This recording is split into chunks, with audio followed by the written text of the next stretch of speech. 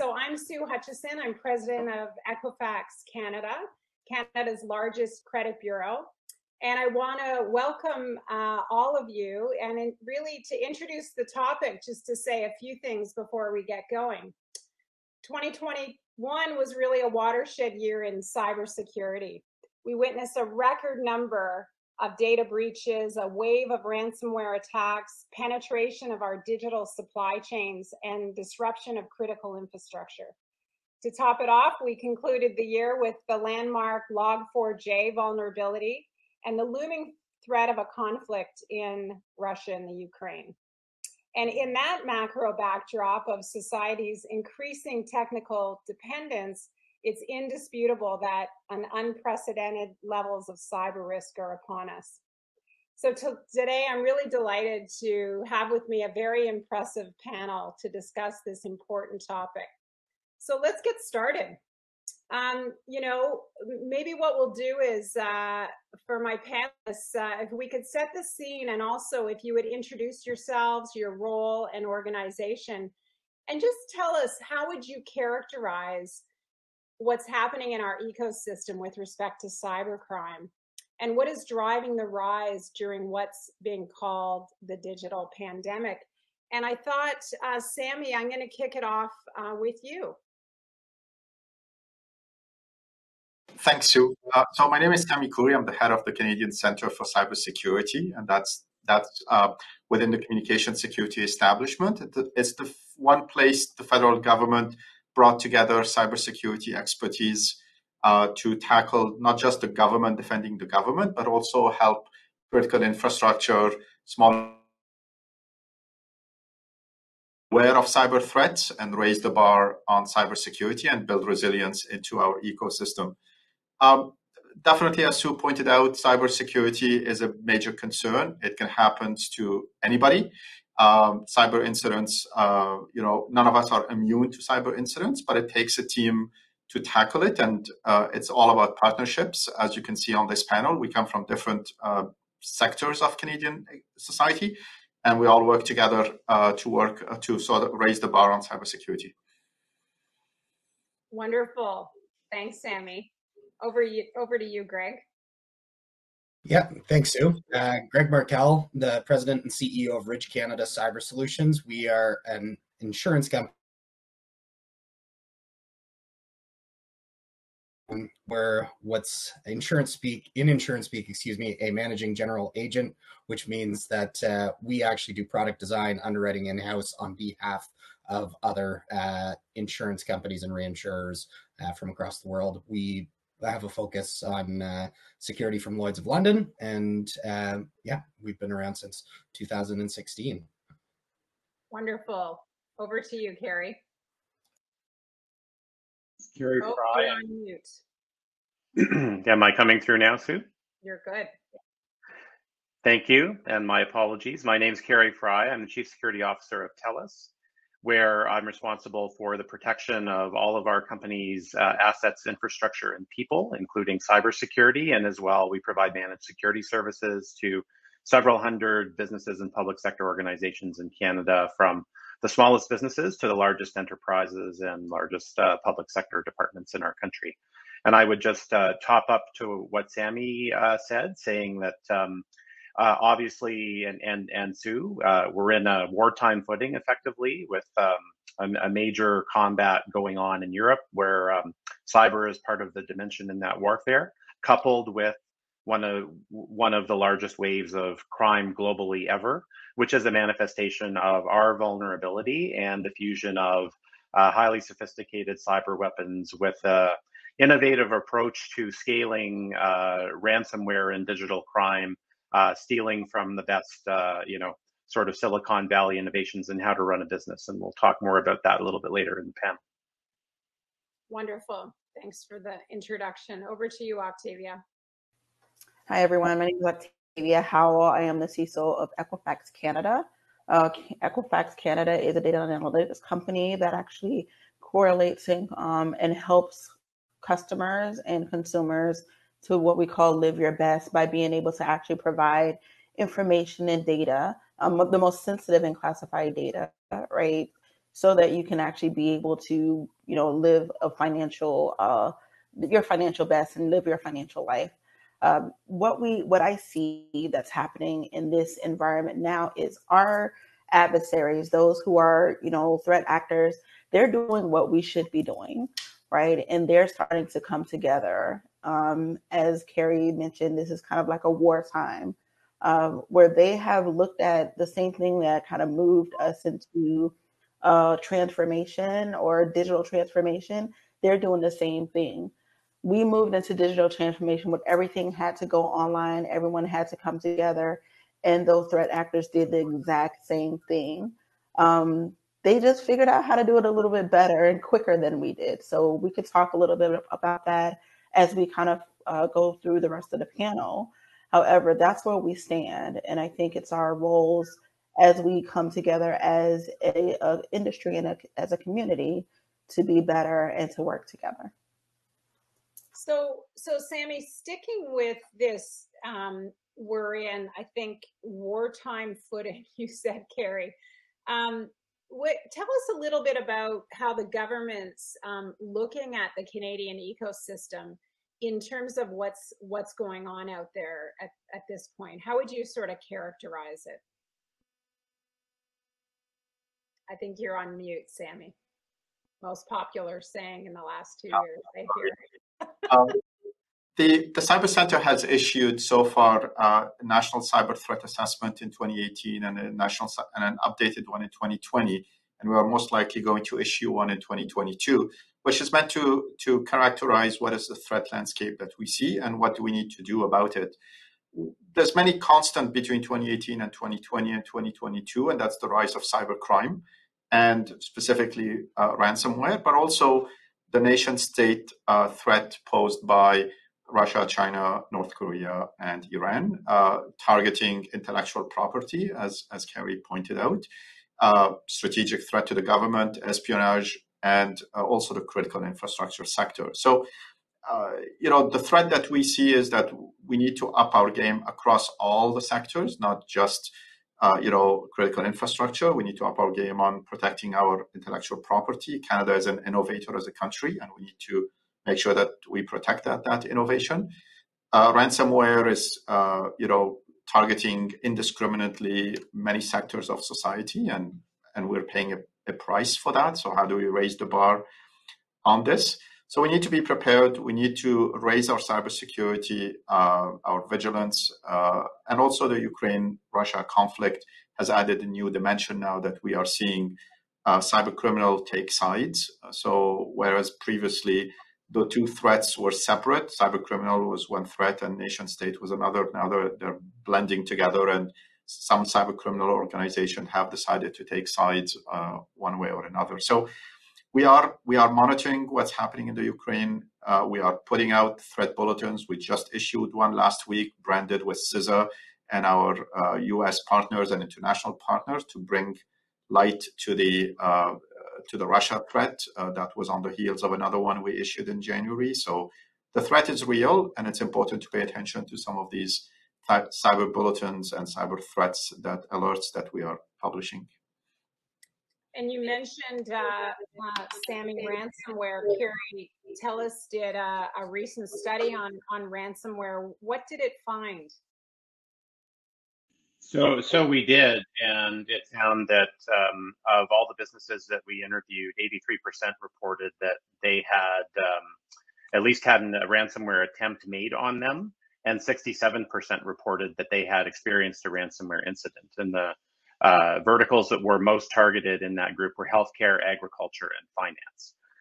So, bottom line, what the survey tells us is that every business in Canada is vulnerable to ransomware, and many of them did not have the adequate defenses or protections, if that is in fact possible, to ward off these attacks. And so you can read more about that study on our website, but it goes on to talk about what are the types of defenses that are working. And, I think the panel will certainly talk about the fact that we know that there are solutions that exist and that we could be doing better. So bottom line, it's an issue for all businesses in Canada to be aware of, and really should be going to ask an expert in this area.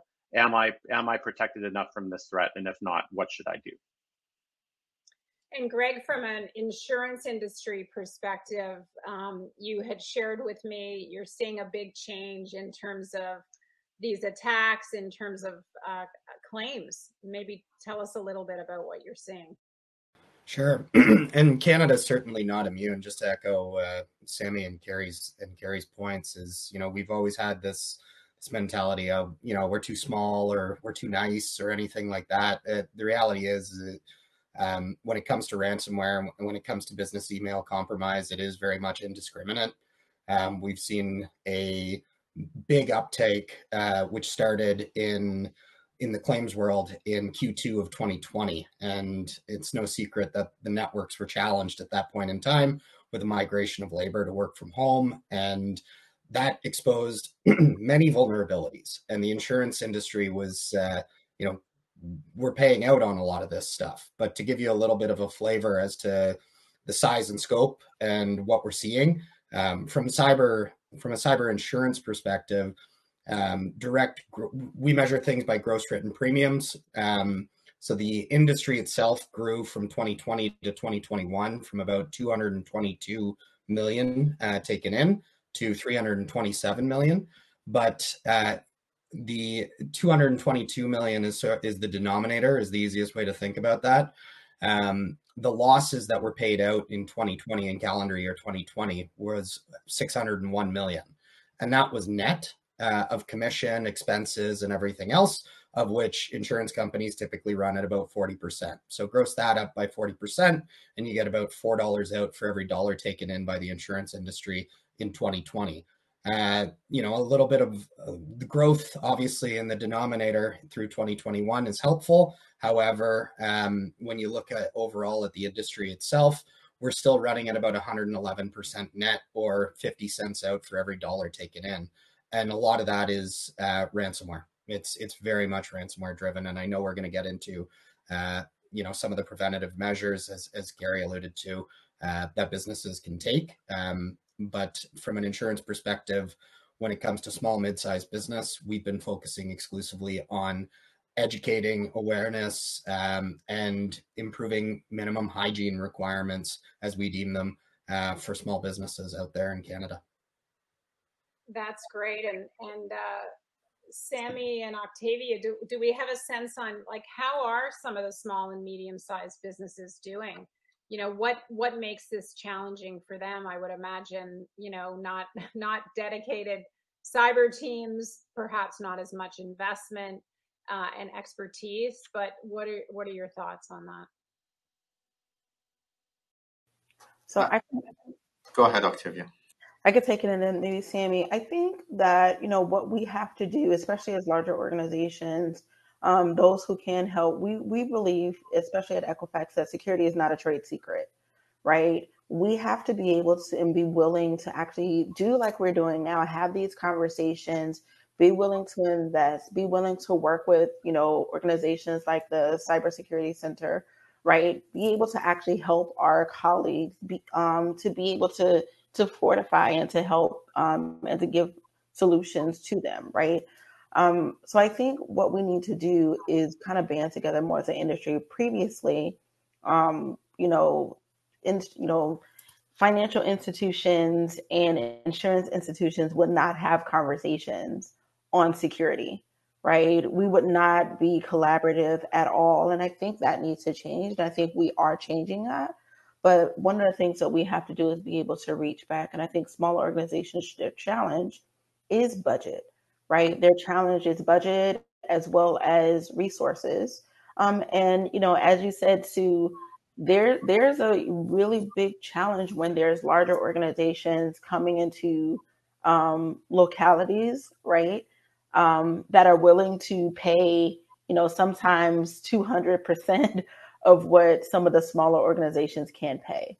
And so we have to look at that and be willing to help and try to figure out what we do to fortify and work together more as a community. Yeah, thanks, Octavia. And I know, Sami, the center does quite a bit of work around kind of educating and putting out information to help Canadian companies. How do you think they're doing. What more could we do? Is it working? What are your thoughts? I think we need to do a better job at communicating the available resources. There's a number of programs for small and medium businesses that the Cyber Center either launched the security baseline security control for small and medium businesses. Some have certifications. I don't think that they are that well known, and through forums like that, hopefully we bring lights to their availability and they can jump in. And that many of them are accepted industry standard on cybersecurity. We're not asking or not suggesting, a very complex technical development, but it's how do we have that conversation with the small and medium businesses so that we can bring awareness to the issue. Quickly on ransomware, I would say also that many of the incidents are underreported or not reported at all. And also through these conversations, we hope that people will recognize that there is value in reporting ransomware incidents. There's no, shame in doing it, and that we learn from those incidents so that we can collectively raise the bar across Canada. Yeah, and we talked a little bit, Greg. Your losses are going up dramatically, and I think what you had shared is you do try to filter and look at companies based on certain criteria of what they need to be doing. Otherwise, it's really becoming quite a high risk. Can you share, like, what is that framework of things you're looking for that Sami had also referred to? Yeah, no, absolutely. And a lot of them are exactly what Sami just mentioned, and pointing to the guidance that the center has put out, that the CIO Standards Council has taken as well and put through. And it doesn't need to be massively expensive, but there's the underwriting side of cyber insurance over the last 2 years has moved more to, just to give a little bit of an example of what a scourge ransomware is. A lot of the underwriting criteria is aimed at helping mitigate and prevent severity impact as a result of an organization getting hit by ransomware. So what does that mean? That means things like patching cadence. So making sure that your systems are patched, hardware is patched. As a result of that, there's end of life hardware issues. So there's some items that stick out right away. But on top of that, things like integrity of your backups and keeping your backups off, like a copy of them offline. We're looking for modern backups. You look at tapes and discs, and great, that's an offline copy maybe, but your recovery time objective has to be increased on the basis that it takes longer to recover when you're only relying on tapes, and that technology was really meant to help organizations get through floods and fires, not ransomware specific. Right. So on top of that, we're now looking at next generation endpoint detection. I think that there's a bit of democratization that needs to happen in that world for small and micro businesses. It's really the licensing, that element can be a little bit more expensive. But on top of that, we want to see plans in place. We practice fire drills, we practice all of these things. It's very likely that your business is going to be affected in some way, shape, or form by a cyber-related incident. So how's your preparedness? Do you know who's going to help? Do you know who's going to handle things internally? Do you know who's going to communicate with external stakeholders? All of these things become important, and practice makes perfect. But on top of that, the one that seems to be the toughest for businesses to realize that they need to adopt, and from an insurance perspective, this is a byproduct of the work from home and the stress that networks were put under, was multi-factor authentication for remote network access. And so having that second set of validation to show that it is actually you that's trying to access the networks. And I've used an analogy, I think it was at the beginning of the pandemic, when seatbelts were mandated. It took a whole bunch of fussing and humming and hawing for this action to happen. And now it's as simple as reaching into one's pocket and going like this. I think we need to be better at it. And organizations, small, medium, and large, need to take the protective measures to keep threat actors off of their networks. And, we can't leave our doors open. So I like the analogy, Greg, to seatbelts, which were probably, you could say, a standard, right? And, we've talked about communication and collaboration. I heard an analogy from an expert that I shared with the panel before around, we don't have to worry about, as individuals and companies and schools and hospitals, that a missile will come and hit our house or our organization. We have NORAD protecting us. But when it comes to cyber, we all have to look after ourselves, the big companies, the small companies, the government, the healthcare centers. So is there room for standards? And maybe I'll ask you, Carey, should we be creating something that says, if you're a company above X size, here's what you need. Below this size, here's what you need. Do we put a seatbelt around this to say, for the good of the economy, because this is having and certainly escalating in terms of impact on our companies and our organizations and our institutions, and ultimately consumers whose data gets compromised at the end of the day? Do we need standards? So the answer is yes, but I think, as some of the other panelists have pointed out, many of those standards exist. We have a awareness and adoption and enforcement problem.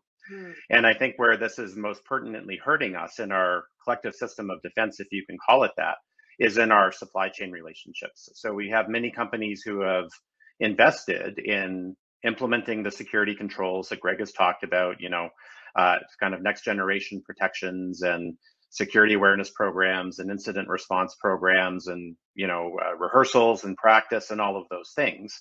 But all of that is for naught if the service provider who's either got your critical customer doesn't have any of those things. They can get ransomware just as easily, or in fact more easily, and then you have the same problem. And so I think the challenge that we're seeing today is that relies on our collective system of contracting and paper to enforce, which is not a good mechanism to, develop this strengthening of security and exchange of trust between the different companies in our supply chain ecosystem. And outside of Canada, we're growing more and more reliant on a global supply chain, and that further complicates the matter. So I think, just to close off on that point and to maybe play the devil's advocate a little bit to some of the other panel members, there are some very systematic practices in Canada nationally which we should reconsider. For example, the insurance underwriters would not necessarily recognize you if you were compliant with some of the standards or programs that have been mentioned, even though they will give you credit if the security controls are implemented, right? But there's no incentive there.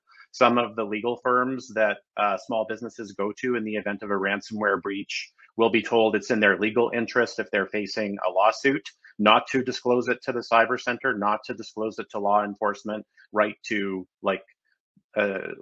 communicate as little as possible, to provide as little exposure as possible. That's not helping us with the collective threat, right? And then finally, we have to remember that we're dealing with very serious and sophisticated foreign-based threat actors out there who are doing this to us. And while we can all invest in the perfect defenses, that still may not be enough. We also have to have a national strategy about what we can do to contain those threats. And a police force in Canada is not going to be able to arrest someone who's operating out of Russia or North Korea or some of these safe havens where they operate.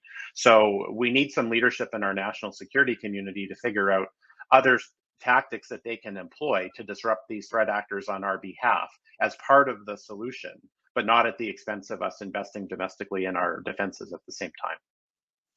So there's almost conflicting pressure around, we're only going to do this together. We're only going to protect ourselves together and through sharing, as you said, Octavia, and transparency, yet there's pressure not to disclose and reveal what is potentially a weakness or a legal exposure. So maybe Octavia, like, how do we tackle that? And to the point around, third party risk, in the days when, a company, everything was insulated and you built your own stuff, probably, although old tech, you had a perimeter. Now we have, data lakes have become data rivers, and we're dealing with third parties who, to Carey's point, maybe at risk, maybe not have the level of standards in their operation, and we're bringing data in or leveraging their technology platforms. Octavia, Equifax is a global company operating in 24 jurisdictions. How do we manage that?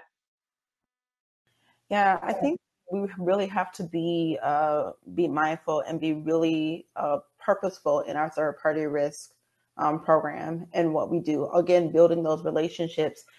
I kind of liken it to when I was initially starting off in cyber, like you had vendors, right? And those vendors, you were very transactional with those vendors, right? You purchased a product, that vendor gave you that product, and then you signed a legal document and they went away and you used said product, right? We have to get to the point where our vendors are our partners and really have a strategic relationship with them.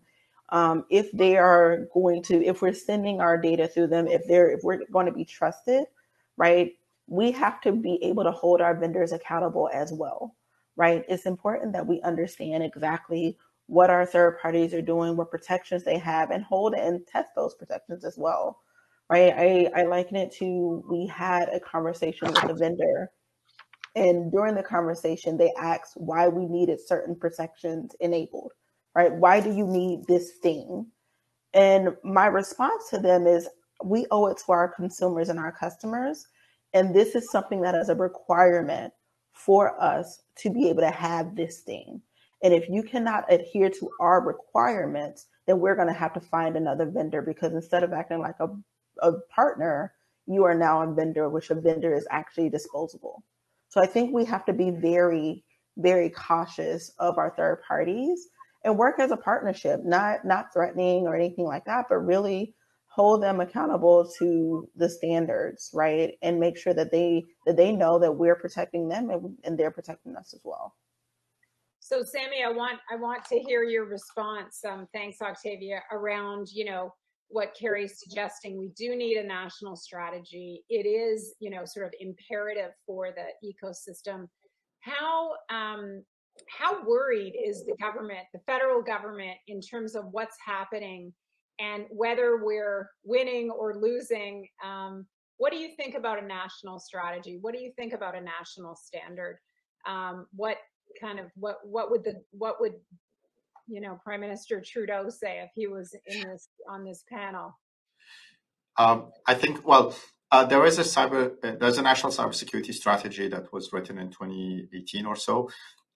It's currently undergoing a midpoint review, but in the process of that midpoint review, we are in the process of starting a new national cybersecurity strategy, and we will invite the private sector to participate in providing some input. It's important that, what we thought of in 2018 and what the reality of 2022 are two different worlds. It's more than just 5 years or 4 years apart. A lot has changed. So we need to make sure that the new cybersecurity strategy is one that reflects the current environment, but one that, has some foresight in it that we can see into the future, and we don't have to constantly be writing new strategies almost every year. So we will be inviting this year the private sector to provide input on how do we tackle some of the points that Carey had raised. It is absolutely true that people are afraid to report incidents. And you mentioned earlier the analogy of NORAD, and I say every business out there is part of that early warning system. And if the system can only be as effective if the signals are heard. And if I don't hear the signal that some incident happened in a little town somewhere or in a big city, there's not much we could do about it. So it's a team effort, and as Carey and Octavia mentioned, we need to all pull together and share that information, but also tackle some of the legal challenges that that are out there, some of the preoccupations. And I hope that through that consultation for the new cyber strategy, we can refine that so that we can get working on how do we tackle that. Okay, so I just want to ask you something. Sorry, this is, you said we're updating the old one and we're doing a new one? That sounds like a little bit of government bureaucracy. Sorry. In the process of doing the mid-year review of the old one, we decided to start writing a new one. So because again, it's a strategy that was written in 2017, 2018, and the mid-year review pointed out that there is a lot more work to be that is not reflected in that old strategy. So we need to put pen to paper and start capturing the reality of 2022. So that's what we're doing right now. Got it. Sounds awesome. I look forward to the consultation. And Greg, when we were talking before this panel, you said something which I thought was quite scary. I think it was almost 2/3 of the companies that you had been insuring in the past, today you would consider uninsurable. So while we put together this national strategy or we think about standards, what happens then? Those companies are just sort of freewheeling it, hoping, ransomware doesn't happen, hoping they don't get targeted. What do they do? I think not specific to our portfolio, but just in terms of the applicants that we see, I would say that about 60% are probably uninsurable in their current state. And a lot of that, keep in mind that we focus on small, mid-sized business, like typically under $500 million in annual revenue. So we're looking at businesses across all sectors that, and this is where insurance hasn't done itself a very good solid, so to speak, right? We need to be more vocal in terms of what we're looking for. We need to communicate with our retail partners, and that in itself will make its way down the chain to end user of the insurance or end procurer of the insurance. But insurance went from being the carrot to being the stick. And what I mean by that is, cyber insurance, buying a cyber insurance policy is not every organization's right. We do, we're not a benevolent industry. That's the reality. And when the house loses as much money as the house is losing, then there's got to be a course correction. And we're seeing that right now. We're seeing that. And when it comes to the underwriting of this, there's some levers that can be pulled. There's the most obvious one that a lot of people are probably finding out about as you go to renew your cyber insurance policy right now is price, so budget wise, maybe double it. It's depending on what sector you're in, be prepared to not be able to procure it. If you don't have X, Y, and Z, that was mentioned before as safeguards in place. But it's it's one of those items that it's a big challenge right now. I feel for our brokers, and we're trying to communicate as quickly as we can based on the known mitigators of potential loss at the end of the day. So, if we're looking forward, what are you going to need to do tomorrow in order to be able to keep it? Because you're never going to be able to keep 100% of the threats out of your networks. It's just how resilient can you be when something does go on. So how do you prevent lateral movement within networks? I'm getting a little technical right now, so I'll back off and probably let Sami, Octavia, and Carey speak to some of this. But the insurance community is not going to continue to take losses the way that it has been for the last number of years. And so that the challenge that we have right now is simple economics. It's supply and demand. And the cyber insurance policies, we know they're not inelastic. However, the industry itself seems to be testing the elasticity of the product itself. And I think there's more change that's going to make its way into Canada, because as Canada has been losing money internationally in the cyber world for quite some time. So the opportunity, there were a lot of very smart CFOs out there. And when you look at the payback periods on these insurance policies, why would I spend money on controls? Why would I look at CapEx or OpEx as it relates to security when there's a naive insurance company that's going to take, for pennies on the dollar, all of the risk off of our own balance sheets? Those days are gone. And so now it's a course correction, and companies of all sizes are being forced to catch up as it relates to security, adequacy, and control. So if you had invested in your cyber program previously, you're probably in a better spot than a lot of small micro businesses in Canada who just don't know where to turn. So speaking of investing in our cyber profile, Octavia, that's a good segue to what Equifax learned post a cyber attack in 2017, which I would say gave the company the opportunity to really get out ahead of that. That was a very expensive situation, not just in terms of fines and resulting, actions against the company, but also obviously brand and reputational damage. So kind of in the spirit of sharing and transparency, maybe Octavia, walk us through kind of what happened and lessons learned, and what have we done practically as a company, if you could share that. Yeah. So as Greg was speaking, I was, thinking large businesses are not immune to cyber attacks, nor are they immune to not being properly prepared, right? Matter of fact, the larger organization and the older the organization, typically those are the ones that struggle with resetting and really trying to come up with a cyber plan until something large happens, right? So as is very widely known, Equifax did have a cyber attack in 2017. And that taught us a lot of lessons. One, about transparency and openness, right? And that's why we've changed and course corrected. And we're very transparent and open and willing to share now, because previously that was something that was a sticking point for a lot of our industry. On top of that, we, because of the nature of the attack, we had a full evaluation of our process and our posture.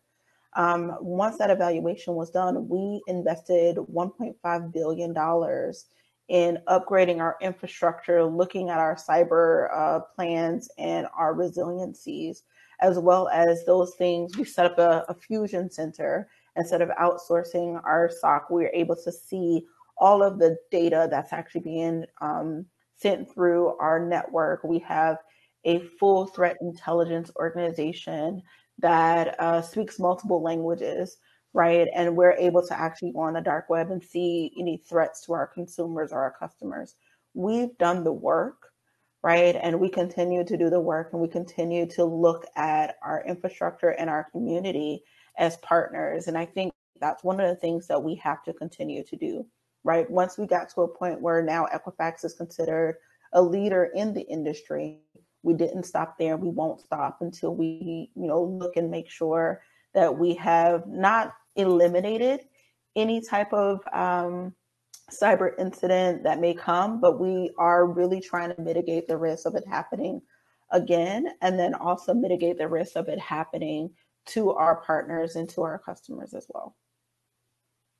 That's great. Thank you. And I'm very pleased to hear that. Certainly here in Canada, we have about 28 million consumers' records around driver's license, SIN numbers, mortgage information, etc. So it's very sensitive data that we take very seriously. But I feel like when I hear all of you talk about how sophisticated these threat actors are, the nation states are, some of the corporations, and I would put us into that category at Equifax, like how do we, but yet I still hear that CISOs around town, at the banks, at, Sami, you have lots of conversations.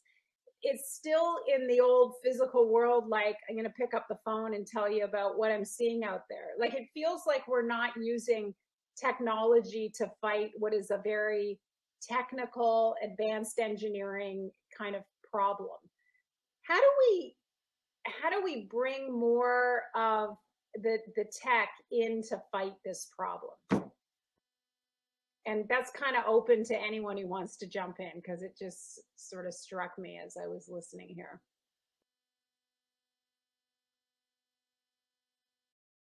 Kick it off and then look to others to maybe contribute. So I think there's an element of tech that's already in those conversations, and that element of tech is a number of threat feeds. So the Cyber Center puts out a threat feed, and people can subscribe to that threat feed and get the latest IOCs.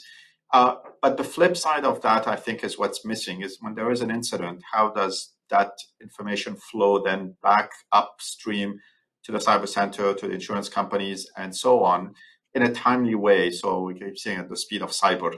And unfortunately, sometimes seconds matter or hours matter, and saying, I'll let you know in 2 weeks might be a moot point. So but that's built on trust, and that trust, is through forums like that we end up developing it by getting to know each other and sort of working together and partnerships. And as I say in the Cyber Center, our mantra is security through collaboration. So let's find opportunities to collaborate so that we can build a trust, so that when there is an incident, that incident is shared as timely as possible, so that we can help the rest of the country. But I think right now it might be a little bit more one-way-ish, and we need to do it kind of bi-directional. But I welcome others' input on that.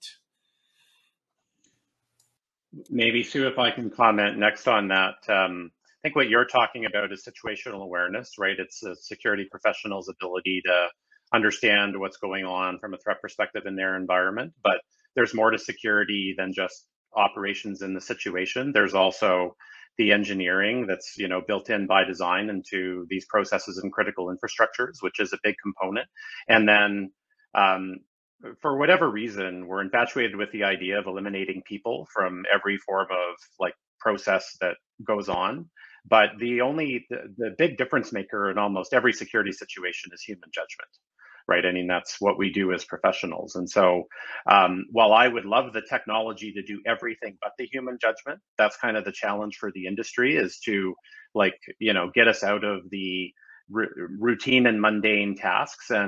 And our tooling is just not there yet, because vendors are too afraid to prioritize, because if they don't tell you about something and you get breached, then you're going to say it's your fault, right? So instead we overwhelm our security professionals with what is just a bunch of noise for not having the right accountability structures. And if we could solve anything, that's one of the most productive things to me that we could fix, is truly understanding where the accountability lies in the people, process, technology chains. And if we were correctly focused on that, I think we would be much more efficient as a community.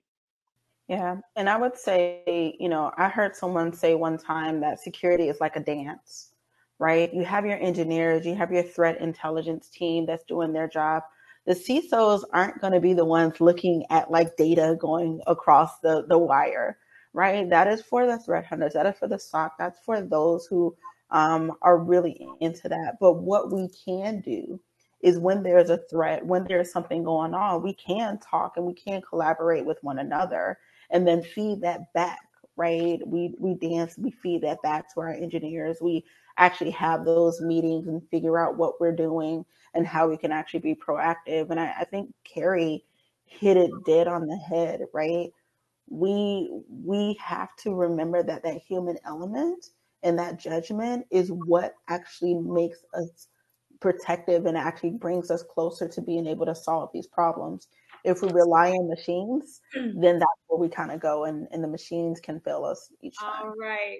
Awesome. Well, listen, so a little bit of optimism. I think we're learning quickly, if we can say there's a silver lining. I really want to thank all of you, Greg, Carey, Sami, Octavia. Great discussion. So much more. So we'll have to get together again, but really appreciate you joining me here today at the Payments Canada Summit. Thank you so much.